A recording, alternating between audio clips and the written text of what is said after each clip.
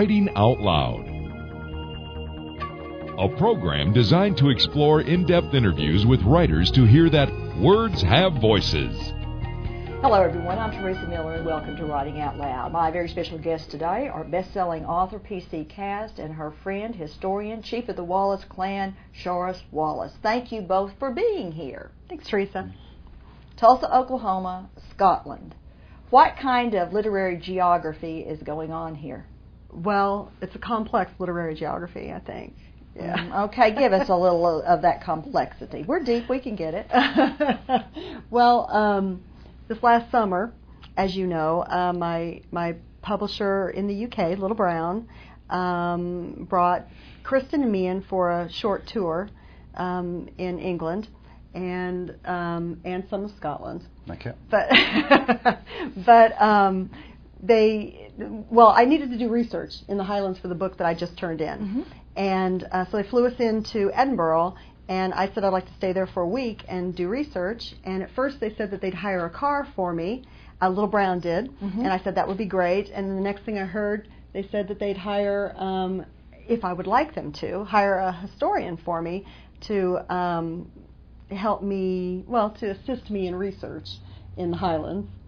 And I said that would be great too. And then they sent me the resume of this man who, chieftain of Clan Wallace, and he helped Randall Wallace, assisted Randall Wallace in research for Braveheart, and directed on Braveheart and a lot of different films, Gladiator and that type of thing, and he's what showed up to help me research in the. Introduce you to Scotland. Uh-huh. You know, we ought to do a little updating, because last time you were on the show, Tempted was just about to come out. Yes. And then suddenly, because you talk about your publisher in Great Britain, and you've Mm-hmm. got publishers in Germany and everywhere. I mean, this book has just exceeded everyone's expectations. Tell us all the news, what's happening and what it's like. Well, we're the House of Knights in 39 countries now.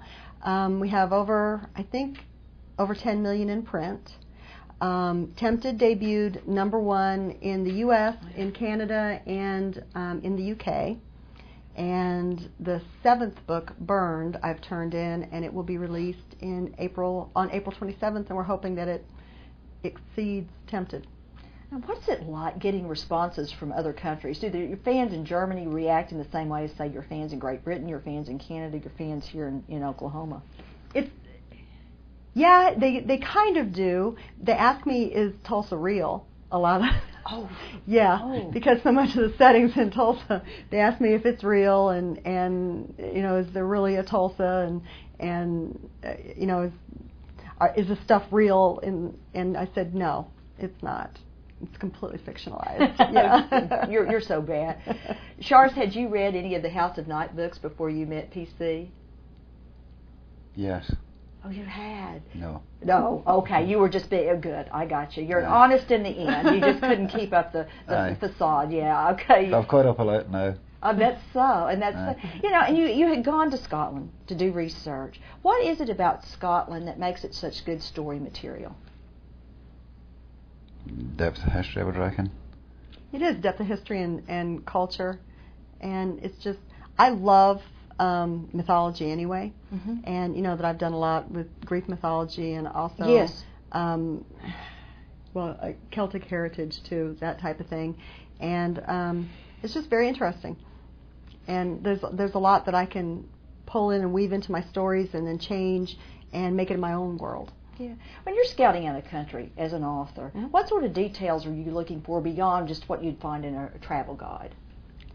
Oh man, I like the inside details. I like mm-hmm. what the people are really like and how they feel about their culture too, how they feel about their history. And then I like to take that and shift it over to my world and use how they really feel and how they really view themselves through like my lens. Mm-hmm. It's kind of like taking a picture or painting someone's portrait.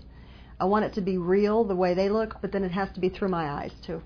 What are some of the most exciting discoveries you've made about Scotland, other than Charis? I can't think of anything more exciting than that, actually. Yeah, but as a writer, things that you didn't know before you went to Scotland. that we may find showing up in some of your books? Oh, there's a.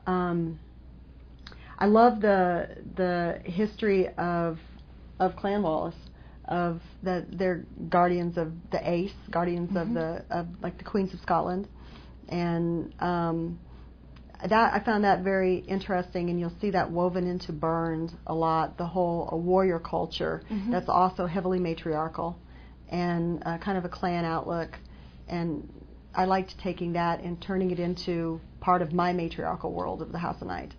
Even though your books are fiction, isn't it important to get the details right? I mean, people could say you could just make up the stuff about the history and the clan, but why do you get into trouble with that? It's frightening it's scary to take someone's real history, take their real culture, and then fictionalize it. I always get afraid that I'm going to mess up. But you can't mess up if it's my fictionalized world. But it's still it's different when it's real people and it's real history. Because you're always going to get people who are like, that's not the way it goes. And I'm telling you, if that happens, it's not his fault, it's mine. Well, meeting Phyllis and then realising how quickly that our instinct was right on top of the real deal. A lot was fiction and mythology, you know. Quite quickly I realised that. I thought, this is really a good person here that's trying to understand something and still maintain it being fiction. So I thought I would introduce Phyllis to people that you wouldn't normally meet, which are people who have legends handed down, if that's a word, legend, or the histories handed down from family to family. So many people's legends are actually our reality. That's nicely put. And the fiction is still our reality. You know, we got two laws we live by, the old law and the new law. And to introduce Phyllis to the people of the old law was really easy, because they all recognised her spirit, they recognised her character. So then to talk about what personally affects them, you know, and the dynamics of the old law and the new law coming together sometimes don't work, you know. And Phyllis seemed to have a heartbeat on the old law. So for my people to, and the Irish to speak to Phyllis, I think we were all quite, it was like somebody had stepped out hundreds of years ago and stepped back in carrying the same instincts. So our freedom to talk about how these things still affect us today, and how Phyllis was intending to weave them into a fictional story, was an honour. It wasn't a conflict, you know.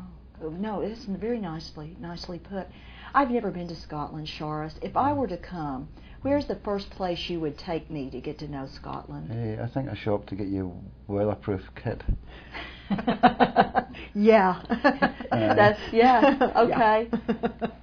And I would listen to you first as to why you were here, and then I would decide where